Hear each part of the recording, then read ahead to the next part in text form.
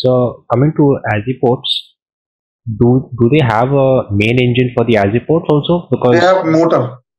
okay, so that is fully electric. So you don't have rudder there.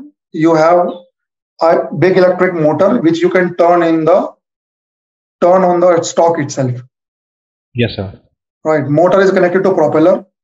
So when the motor itself can be rotated, you don't need rudder, obviously. And this motor is now running with the electrical power. You don't have main engine. You have got additional generators on ship, more than 3. So they produce power, right? And they give it to the Azipod motor, and the pod is running, and also it is rotating same time by the steering gear. So overall, say, is this more reliable, or because motor and all this electricity, maybe it is slightly less reliable? Well, this is it depends. When you see this is all calculated. If it is overall efficiency can be increased by this. Overall efficiency means, see, you have taken out the main engine out of place. You can put cargo in that there. Right, you have more cargo space. So do I earn more money by adding more cargo?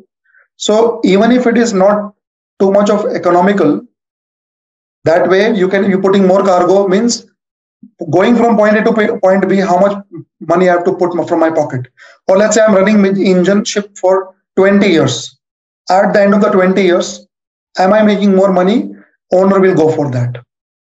So that's the thing. Okay.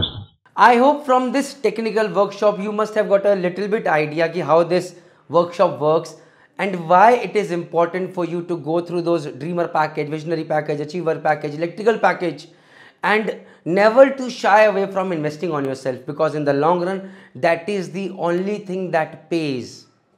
So if you want faster promotions, if you want respect on ship, whether you are a marine engineer or an ETO, electrical officer, these packages on Merchant Navy Decoded website are meant for you. Jai Hind, Jai Bharat, Jai Mata.